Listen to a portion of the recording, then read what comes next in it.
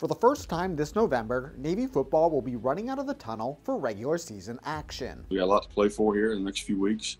I'm excited about these games coming up, and I think we're going to play better. I think our best football is ahead of us still, I really do. After the COVID-19 pandemic threw a wrench in Navy's schedule, the Mids are back at home for 2 straight games against the AAC foes. You go and you prepare for 3 different games, and you spend a lot of time doing so, and it's obviously a letdown for our players, and it's a letdown for our staff too.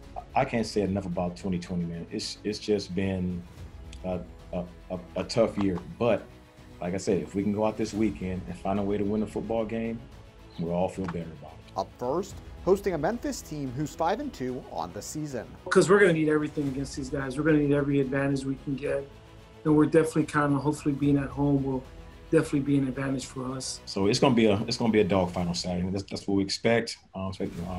Nothing less than that. We got to go out and get ready to play. The Mids are looking to finish the final fall stretch strong. 28-day break between games gave Navy time to rest and recuperate. I think it's been good. Our guys been able to get some rest. We've been banged up, but you also got to be careful of not getting out of shape.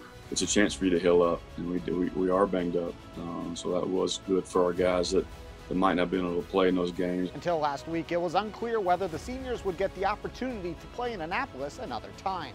The team isn't taking this opportunity lightly. I'm just truly hoping that they can go out and finish their senior year the right way. Kickoff is set for 7 p.m. Eastern. You can watch the game on the CBS Sports Network. For Navy Sports, I'm Phil Bergman.